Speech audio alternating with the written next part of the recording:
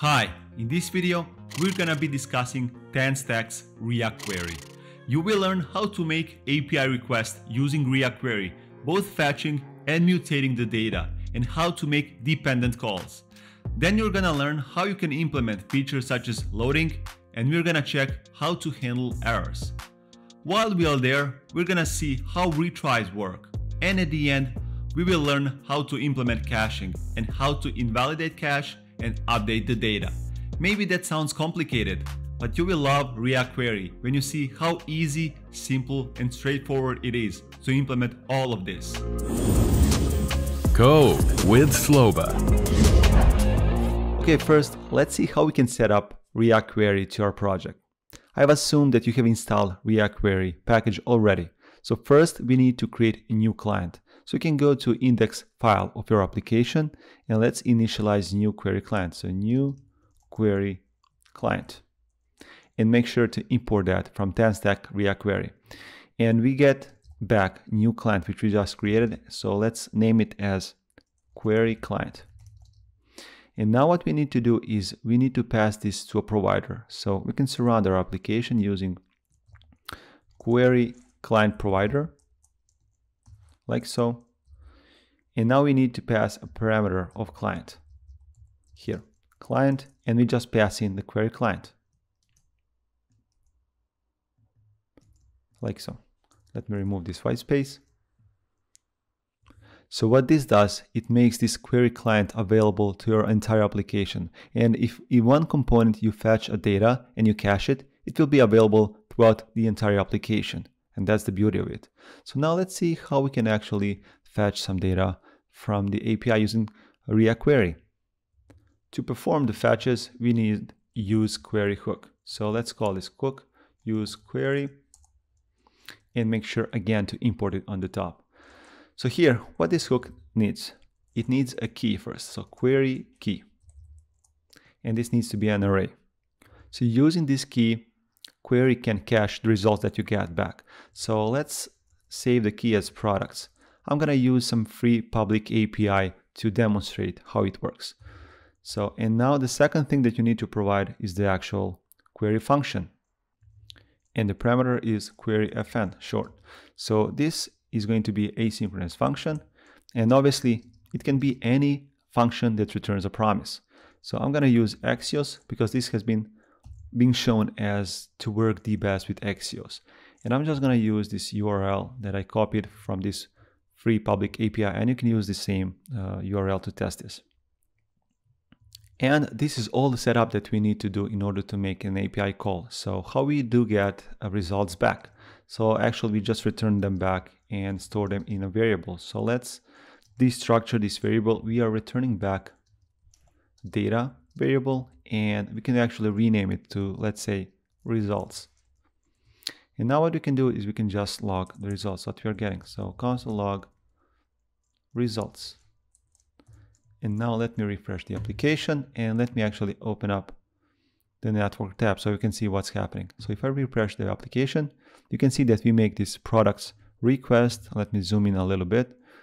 And we have made this request to this URL.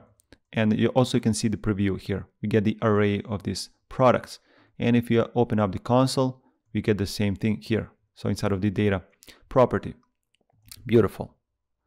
Now let's say that you want to actually show a loader while you're loading this data. So that's very easy to do. So here we get this is loading flag from the useQuery. And what we can do here is we can check if we are loading, we can show a message. So if is loading, if this is true, let's return, you would probably return a loader or something, but I would just return a text loading like so. And now because this is fast, you're just gonna see it for a split second. But yeah, let me just refresh, and you can see for a split second it's loading, right? Now the next thing obviously is error handling. So let's say that this API call fails. So how we can handle or display errors. So here we get is error flag. And now what we can do, obviously we can check if there is an error, display something to the user. So we just check is error there, and if it is, let's return something similar to here. Let's return error, like so. And now in order to simulate this error, let me just change the URL here. So it's wrong. So let's just add a character here. So now let's refresh the application, and first it's loading, and you can see it's making multiple requests. And this is also a beauty of React Query, because from out of the box, you're getting these refetches or retries. And once it fails, like for the 4th time, it says here, error finally. Nice. And let me remove this A, so it's nice again. And actually, let's see how we can render the list and to perform some other operations. So let's say that we have an order list here, and we want to render all these products. So here from the results, I want to map them. So results, and if there exists, we want to access the data, and we want to map this data.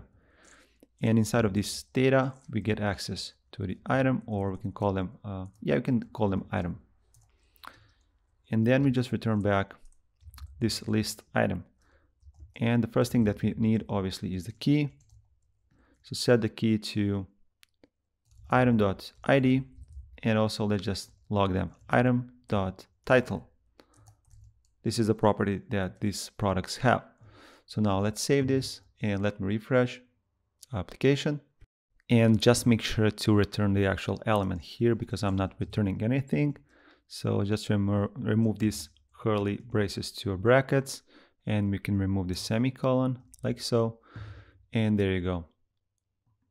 Also, I see this, I forgot here to use the await key as well because it's an asynchronous function, so we should wait for results back. But as you can see, we get the results back and we get the rendered list here. Now, how we can set the cache for these actual products? So let me show you one thing. So if I refresh the application and if I open the network tab, so here, if we re-render our app component, it will refetch the products. So here, if I just click on it, it will cause some re-rendering. And you can see here, we get this additional request. So what we can do is we can add stale time, and we can provide how long the cache is going to be persistent here. So let's add some big numbers. So this is 10 seconds, let's say 100 seconds. So let me save this and let me refresh again. So now we have these fetched products once, and if I click on the actual page, it gets re-rendered once again, but you can see we only have this one request because the actual data is getting cached here. Now let's say that once we click on one of these items, we want to fetch results or data for that specific item. So let's implement that. First, we will need a new variable, and let's name this variable as ID. And we will need updater function, so set ID, and we're going to use useStateHook, obviously, to handle this state here. So now when we click on an item, we want to set an ID to be active here. So here on our li element, let's call the onClick event handler, and let's just set here, let's set ID to be equal to the item.id, like so. But how we can refetch this? So what we need to do is let's just copy this and make another query here. But we will need to change a couple of things. First, for the actual data, let's say that we don't want to get, or actually we don't want to call it as results, we want to call it as product result here. And for the actual query key, we can call it as product, and we can add what is the actual key or ID of that specific item that we clicked. Then also we need to change the actual URL. So after the products, we need to provide the actual ID here. And the last thing which we need to do, and to enable this to be fetched only when this ID is available, what we need to do is we need to add another property. And this property is called enabled, like so. And here we just want to check if this, let's use the Boolean function to provide this ID. And here we are just checking if this ID is true. So if it's available, call this method. If it's not, don't call it, right? And how we can check what we are getting back is we can add a title, let's say H1, and here we can just say product results, or actually product result. And if it's available, we can access its data and show the title on top of our document here. So let me save this and let's refresh. So let me clear the console and the network tab as well. So first we get these products, and now let's say we click on the towels and we get this title towels. And if you check the network tab, we have made a new request and we have added this ID. So now let's say that we click on another thing. Let's say we click on a car, we get another request, and we obviously get the data for this product. But let's say that if we remove this stale time, there's an interesting thing here. So you can see how cache works. So if I remove this, and if I save it, let me refresh again. So you can see, let's first click on the shoes. We get the shoes and we get the network request here. Now let's click on the fish and we get another request. But now let's click back to shoes. And you can see it's making the same request again. So it's not caching it. So if we get the stale time back, and let me refresh again now, and let's click on the soap, then we can click on the fish, and if we click back on the soap, we get the data back, but it's not refetching, so it's not making additional requests, and that's the beauty of it. And now let's say that we want to update one of these items, right? So let me just collapse this so it's more visible. We need another hook in order to perform the updates to our API. So we need useMutation. You can use useQuery for post request as well, but useMutation is recommended one from the library itself. So we just need to initialize our hook here, useMutation, and we return back a mutation object. So we can call it mutation, like so. And here we need to provide a couple of things. So similar to useQuery, we need to provide a mutation function. So a mutation function, and we just can provide a function, and here we can receive a body, so what we want to change or actually what we want to send, and we can call an Axios. I just want to make an update, so I will call a put method here. And we can use the same method that we used previously, and I will just add, let's say, let me see which one we can test. So for the sausages is the actual ID of 112. So let me use that ID here, and we can update that one. So, and when we are going to update that, let me create a button here, which can say update item. And now let's add on-click event handler. On-click, okay. And let's pass in a new function. And what we want to pass in here, we want to call our mutation object that we got back here, and we get mutate function. And what we want to pass in is we want to pass this body, right? So let's say that we want to change title. So title, instead of which one we use, I think it was sausages, we can say test 1, like so. And now what we need to do is we want to pass this body to the Axios as well. So let's just add a comma here, and we want to pass this. And now let me save this and let's refresh. So now if we click on update the item, we should update the sausages. And one thing that you can notice right away is that this is not getting updated, but if we refresh our app, we get this test 1 here. And if you click on this test 1, you can see that the data has been updated. Now let's try out something differently. So let's say that we want to update this to test 2, like so. And let me refresh the application. So now if I update the item, we cannot see any changes, but if you click on the test 1, you can see that the actual data has been updated. It's test 2. So we actually need to invalidate the cache once this has been successful. So how we can do that? So we have a new onSuccess function here, onSuccess, and once this has been completed, we can invalidate the data. So here we need to provide a function, and we need one thing before we can invalidate. So we need the actual query client. So we need useQuery client hook. And with this hook, we get access to our client. We first need to initialize our hook. So useQuery client, and we get back the client instance that we created inside of our index application here. So we can call it as query client, and we can call this query client method here once this has been successfully completed. And we need to call a method invalidate queries. and we need to provide what is the actual key that we want to invalidate. So just provide an object, and let's provide a query key. And here we want to provide the key which we provided here. Let me see, what was it? It was products. So if I copy it and provide here, so what it does, it should basically invalidate the cache and it should update the list. So let's try.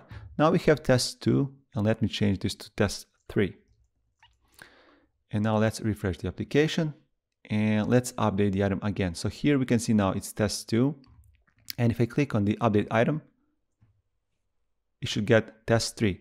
But actually there's a slight delay in the update of the item. So we are actually fetching the results before they get updated. So what we can do here is we can set timeout. Set timeout here.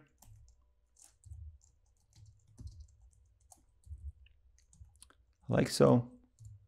And now let's test again. So if I refresh now, it's going to be test 3. So let me update this to test 4. But actually we haven't set up the time. So let's set it to 1 second. So it's not that fast. And now let's set it to test 5 because we already updated to test 4. Okay, test 5. And now let's refresh. And you can see here, once we update the item, it's going to first update the item, and then it's going to make additional requests to update these products. So update item, first we get this update, and then we have another fetch for the products, and you can see we have this test 5. But there's another problem. So if we have selected, let me show you again. So let me change this to test 6 here. And now let's refresh the application and let's select this test 5. So now if I click on the update item, it's just going to update these products, but it's not going to update this item here. So let's try it. Update the item, and you can see we have this test 6. And the reason for that, why it's not updating the item here, is because we haven't invalidated the cache. So if you click on this test 6, we are getting test 5 because the cache is being kept for this, let me see, for this product ID item. So how we can invalidate is we just provide another invalidate function here, and we need to invalidate with the actual ID. So product, and the actual ID is this one. So we can use it interpolation here, and let's just put the ID. So now when we update the ID and when we update the product, it should update on both places. So let me save this and let's try once again. Or actually we need to use test 7 now. Okay. And here we have test 6, and if you select, we get the test 6, and this has been cached now. But if you go and click update the item, it should invalidate and it should update on both of these instances. So you get test 7. I hope this tutorial was helpful for you and that you have seen how easy it is to work with React Query. Also, if you want to find out more about React Query, I highly suggest you to go and check their documentation. If you want me to create another tutorial about some more advanced features of React Query, please let me know in the comment section below. And if you want to support my channel and get a full source code of every single video that I'm doing, feel free to check out patreon.com/codewithsloba to get full access. See you there. Well, that's all for this React video. And thanks for stopping by. And don't forget to subscribe. Code with Sloba. Thank you for watching the entire video. To see more React tutorials, click here.